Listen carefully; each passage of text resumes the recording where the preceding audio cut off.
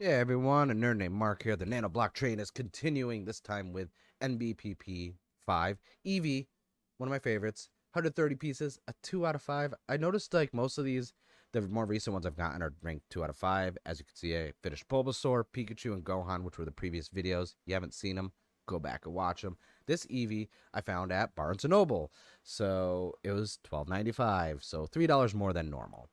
The instructions, not bad. 10 steps, but I think it's going to throw me off because it's a lot of brown and light brown.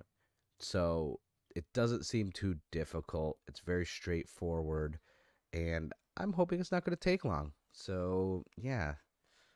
All right. So, here we go. A little zoom in shot. We're done. I didn't do it by steps like with the Gohan video, but just like the Pikachu and the Bulbasaur, it was so quick and easy to make that it was oh, I gotta fix that ear. I'll do that with the tweezers after. It was just so quick and easy to make that there was no real halfway point to do like a progress for it. But instead, this is it right here. I like the way it looks.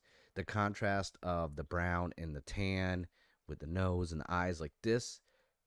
This is Eevee. I'm every time I build another Pokemon Nano Block, I'm sold on the quality. They're just so good. But speaking of, let me know in the comments what you think. That's it for the Eevee showcase.